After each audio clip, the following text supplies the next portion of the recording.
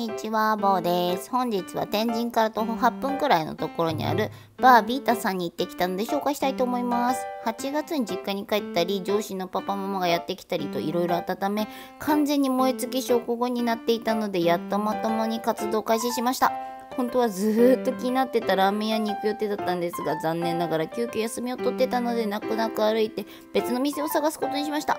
ちょっと遠かったので意を決していたため意気消沈してたんですけど、本当に辛かったですが、歩いてるといろんな美味しいお店見つけられるもんですね。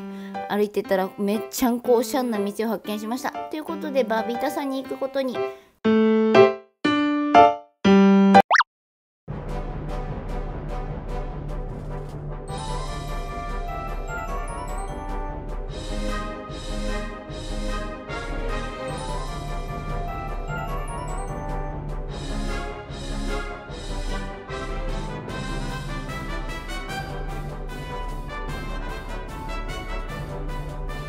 ここってお店1品注文するだけでドリンク飲み放題、サラダ食べ放題、パン食べ放題、スープ飲み放題なんです。ということでピザ大好き人間としてはいつもならピザに食いつくんですが、パンをたくさん食べたいということでホワイトシチューを注文しました。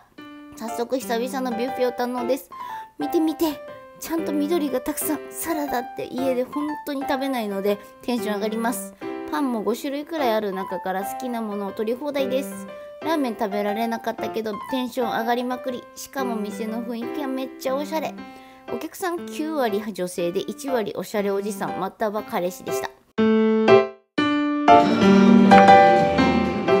ピザ頼んでる人が8割くらいだったんですが、私としてはビュッフェメインで食べるのをおすすめしたい。なのでぜひとも皆さんこの店来たらホワイトシチュー頼むべきです。いろんなものが味わえてめっちゃいいですよ。ドリンクも豊富で3種類のビネガー、オレンジジュース、紅茶、コーヒー、ミネラルウォーターと選び放題でした。お願いい